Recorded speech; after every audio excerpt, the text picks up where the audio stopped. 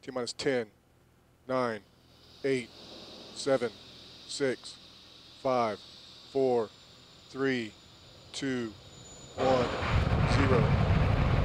We have liftoff of the Falcon 9.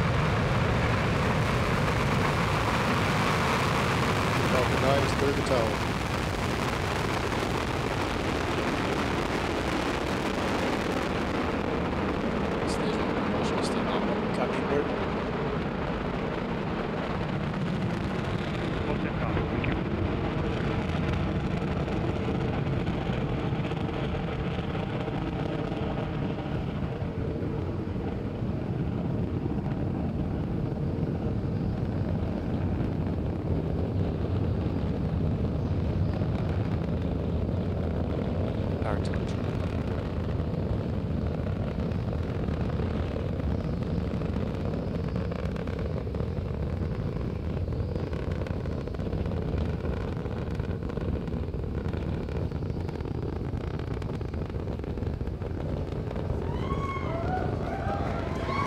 This is Michael Hammersley, materials engineer, and I'm going to talk you through some of what you're seeing and hearing as the vehicle continues to ascend.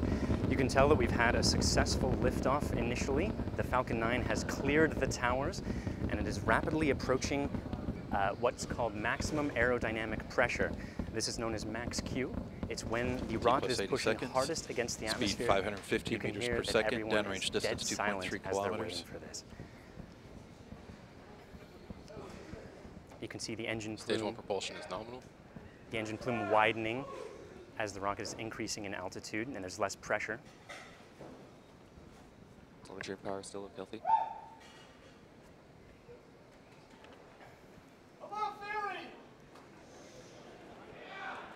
MVAC has begun chill. MVAC chill means that the second stage engine is preparing itself to ignite.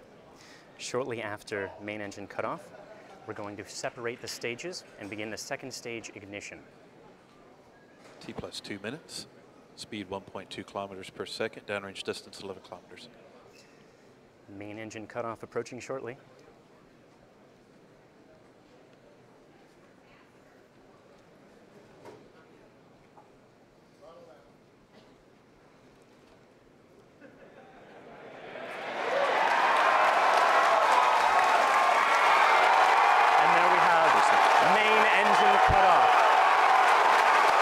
The first stage is returning to land as the second stage powers the ORBCOMM satellites to low Earth orbit.